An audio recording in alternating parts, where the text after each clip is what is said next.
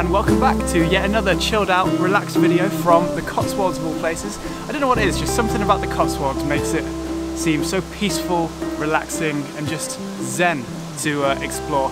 So in this video we have some sculptures, arboretums, gorgeous villages, towers, and we're even going to go and see some deer as well. So let's begin in this gorgeous place that we are right now.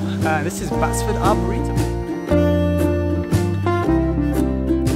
So the story of Batsford Arboretum begins in 1886 when it was inherited by Algernon Bertram Freeman Mitford, which is yeah. I wish my name was that long. That would be great. No, that's fine. Throughout the 1860s, he worked in Japan, Russia and China, and this is how he became interested with Oriental landscapes, which was the inspiration for this arboretum. He built one of the biggest bamboo collections at the time. More bamboo, Yeah, everywhere. Yeah, if you touch it, it feels like plastic. It does. Yeah. Yeah. What do you know?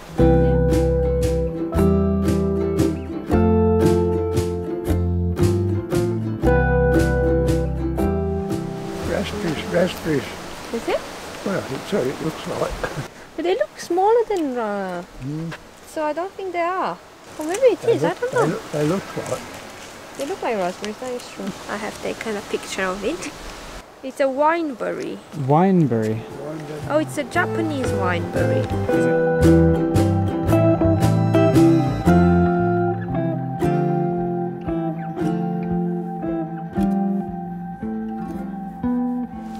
These are my favourite trees.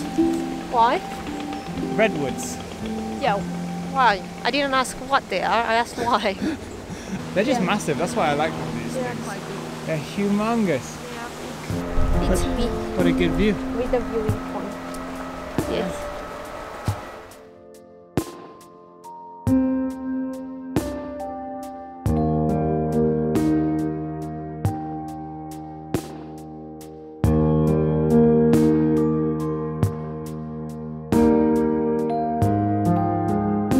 Insightful things to say to summarise our visit?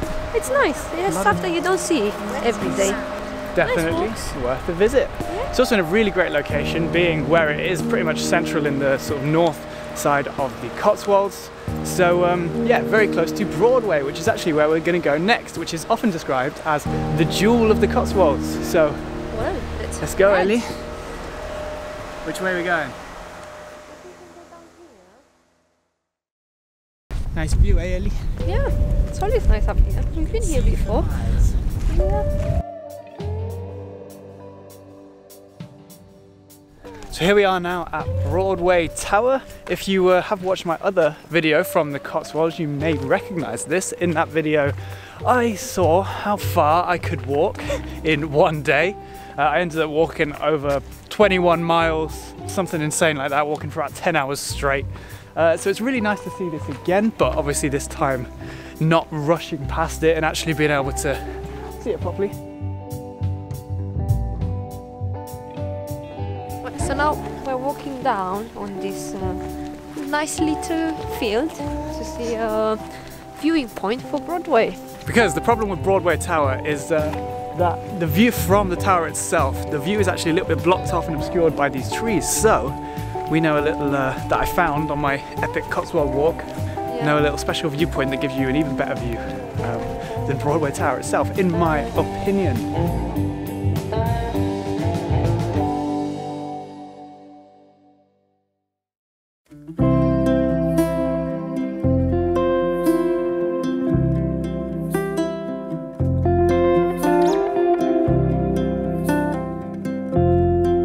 What do you think of the viewpoint?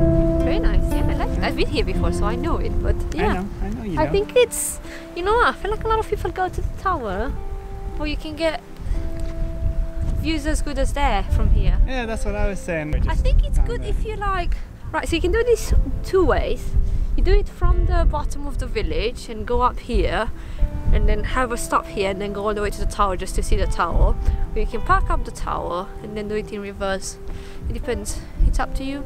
So yeah, right now we're just doing a short little circular walk that probably takes around 15 minutes from Broadway Tower. Very nice and scenic walk that, yeah, I would recommend to anyone. Well, say something. amazing. Talk to the camera. Oh, I'm talking to the camera. I have the camera on me. We are in a field. Look, and there's some apple trees here.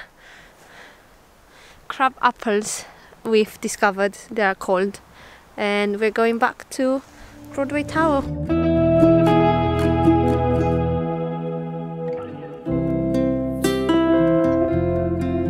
So the reason I'm filming is because we're on TikTok now. Well, I am on TikTok, not Alex. That's where you can follow us. Elida Travers, 11 followers, 11 whole followers. Yeah, I'm just posting random stuff we're doing, some behind the scenes and some more travel places that are not yet on Alex's channel.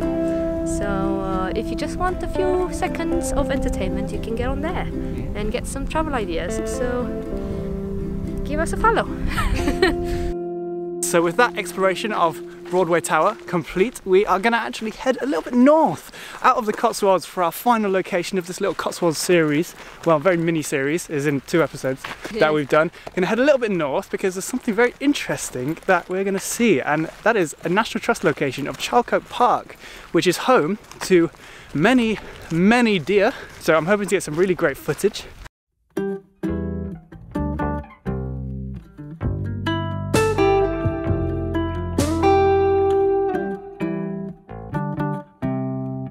So yes, here we are now around a 30-minute drive north of Broadway Tower, and this is Charlecote Park.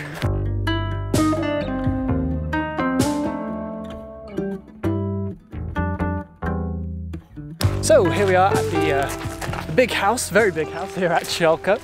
This house was initially built in 1558 by Sir Thomas Lucy. This land had long been owned by the Lucy family, who actually originated from Normandy, France, and arrived in England in 1066. So this house has been modified many times over the years. So most of what we can see today dates back to around 1883. And fun fact, Queen Elizabeth I once stayed here. Wow. For a couple of nights. Fun. I can't believe that. So it must be fancy, I suppose. Queen Elizabeth I herself spent 2 nights in here. You even know which one that is? It's one of them.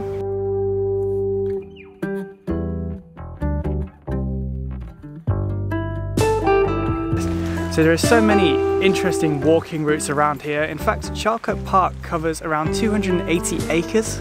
So yeah, you can walk to your heart's content here.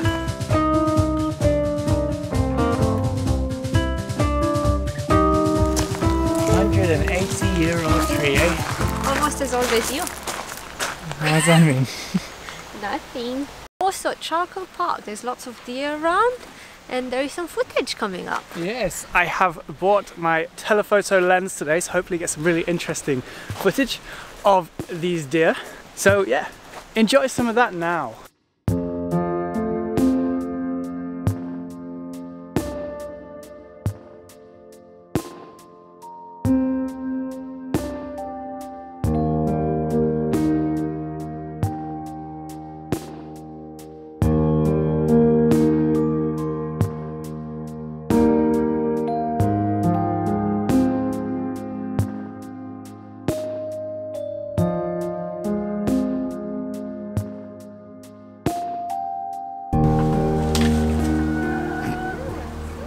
I don't know what it's doing.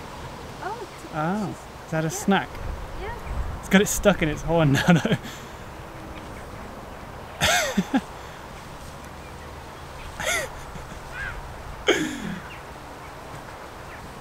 Oh, it's free. Mistakes were made there. And so with that summarizes this video. I really hope you enjoyed our exploration of half the Cotswolds and half slightly north of the Cotswolds, but I just really wanted to see this place and felt like it would be really great to film. So if you want to see more from the Cotswolds, be sure to check out my previous video in which we visited a very interesting location in the Cotswolds called Snows Hill Manor, as well as more really beautiful and scenic places. Please subscribe if you enjoyed this video, and I'll see you in the next one, and goodbye.